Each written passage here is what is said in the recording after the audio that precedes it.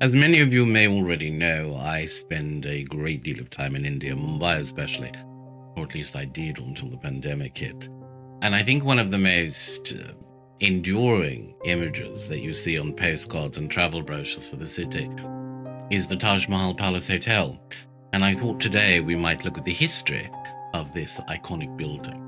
Because for well over a century, this world-renowned luxury hotel has stood firm on the banks of the Arabian Sea as one of Mumbai's most famous landmarks. It was built a little over 200 years after the original famous Taj Mahal, the ivory white marble mausoleum in Agra. The Taj Mahal Palace is located in Colaba, in Mumbai, or Bombay as it was when I was a child up until 1995. The Taj Mahal Palace first opened its doors in 1903, commonly known as the Taj. Even today, the hotel was commissioned by the legendary industrialist and philanthropist Jamshedji Tata, who, according to an often repeated story, was supposedly refused entry into Watson's Hotel, which was the best hotel in Bombay at the time. The story goes that Watson's was reserved for only white Europeans and Tata was refused entry. However, a number of scholars have challenged this narrative, with the historian Charles Allen remarking that Tata took on the British in India over many issues, but racism was not one of them. Rather, it was actually the devastation caused by the bubonic plague, which hit Bombay in the 1890s, which provided his incentive to build the hotel. His endeavour was in response to an appeal from the editor of the Times of India to build a luxury hotel that was worthy of his beloved city.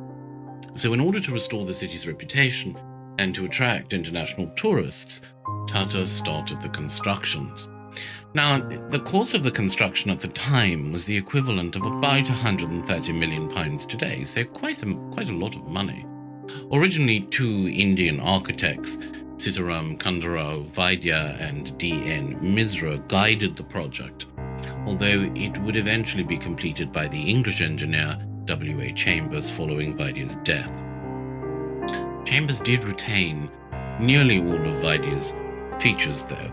There's long been held a rumour that the hotel was built back to front, and depending on who you hear telling it, Vaidya approved the plans, went on holidays, and when he returned and noticed that it was built backwards, he threw himself to his death from the 5th floor, because he was so ashamed. It's not true, though. Tata actually wanted the bedrooms to look over the Arabian Sea, which was quite unusual at the time. The Taj was an immediate hit with international visitors, and when it first opened in December 1903, the hotel was the very first building in India to have electricity, the only one with German elevators, American fans, Turkish baths, and of course British butlers. Later, it would also boast having Bombay's very first licensed bar, the Harbour Bar, which incidentally is still there, as well as India's first 24-hour restaurant and first discotheque.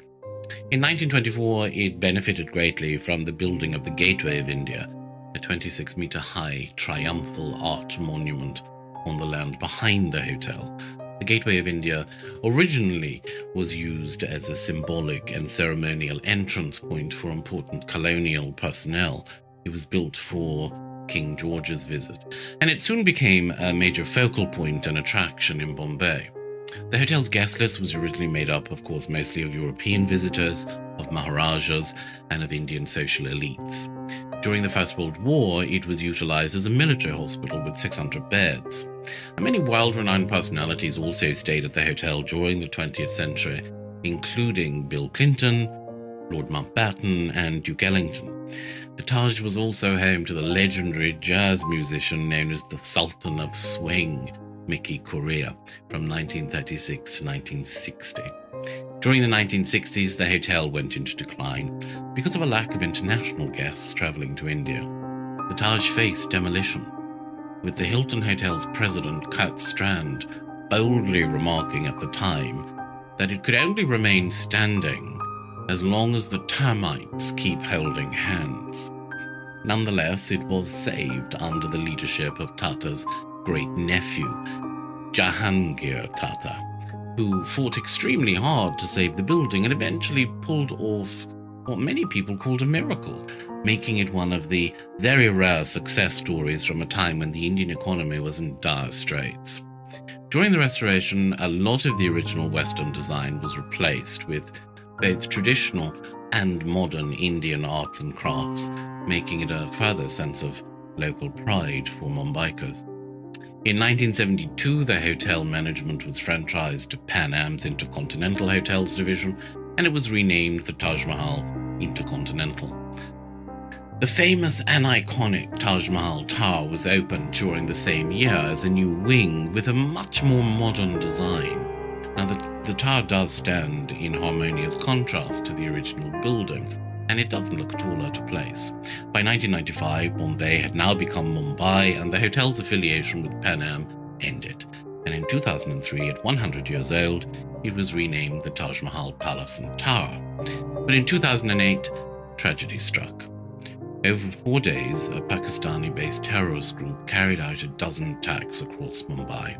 175 people died in the attacks, including 9 attackers, and over 300 people were wounded.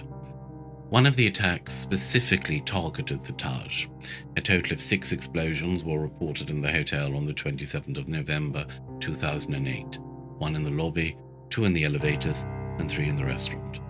480 people were staying in the hotel at the time, although of course not all of them were present at the time of the attack. That night, firefighters, using ladders, managed to rescue 200 hostages through the hotel's windows. A number of EU and international trade delegates were also staying in the hotel at the time, including Sajjad Karim from the UK's Conservative Party, but none of them were injured. Unfortunately, at least 31 people died because of the attack on the Taj that day. The blueprint for the attack itself had been compiled by David Headley, a Pakistani American, who had previously stayed at the hotel on numerous occasions. Although the less damaged parts of the hotel reopened on the 21st of December 2008, it took 2 more years for the restoration to be fully completed. When Hillary Clinton visited Mumbai to strengthen India-US relations in 2009, she stayed at the hotel, even though it had not yet been fully restored. Eventually, on the 15th of August 2010, India's Independence Day, the hotel would officially be reopened. It now dropped the tower from its name, again reopening with the original name of the Taj Mahal Palace. 2 months after the reopening, Barack Obama became the very first foreign leader to visit the Taj Mahal Palace after the 2008 attacks. Delivering a speech from the hotel's terrace, the US president emphasized the hotel's significance as the symbol of the strength and the resilience of the Indian people. The terrorist attack on the hotel is portrayed in the 2018 movie Hotel Mumbai, and it's worth watching. Quite harrowing.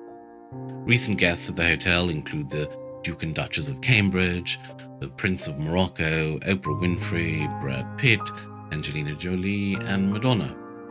By 2017, the hotel made further history by becoming the very first building in India to secure intellectual property rights protection for its architectural design. Today, this 5-star hotel boasts 560 rooms, 44 suites, and employs more than 1,500 staff. Now, having said all of that, I must tell you that I've stayed in the Taj a number of times, and the Taj Mahal isn't my favorite hotel in Mumbai. I think in many respects it trades on past glory in terms of the service that it provides. Their motto is "the guest is God," but they don't live up to that in all cases, in my experience. I mean, I was there just before the pandemic, and I went into the bar in the lobby, and I asked for a coffee, but I was told the machine wasn't working. But I was also told that I could go upstairs, order a coffee up there myself, and bring it down and drink it in the bar if I wanted to. Now, that's not exactly a 5-star service, is it? And of course, there have been small things like that throughout all of my stays there, which kind of put a dampener on the idea that the guest is God. I will say, though, that on the flip side of that, the butlers in the bedrooms or on the bedroom floors are excellent, absolutely fantastic. I don't tend to stay in hotels when I'm in Mumbai, though. I usually stay at the Royal Bombay Yacht Club. which is literally just across the road from the Taj. And that's pretty much like stepping back in time about 100 years. Maybe I'll do a video on that. The history of the Royal Bombay Yacht Club is quite fascinating. But there are better hotels in Mumbai if you are going to visit. Of course, it is worthwhile going to visit the Taj Mahal Palace because it's so iconic. And of course, you can even stay a night there. But my own favorite hotel in Mumbai is Sofitel BKC. And, you know, it has always had pretty flawless service on the occasions that I've stayed there. Four Seasons in Worli is another one. Excellent service there. I think my absolute favorite hotel, though, in Maharashtra is the Conrad in Pune. So if you're ever in Pune, stay in the Conrad. It's absolutely fantastic. So there you go. That's it for this video. I'll see you in the next one. If you did enjoy this video, like it. If you enjoy these kind of videos, then please subscribe to the channel and I will talk to you in the next video.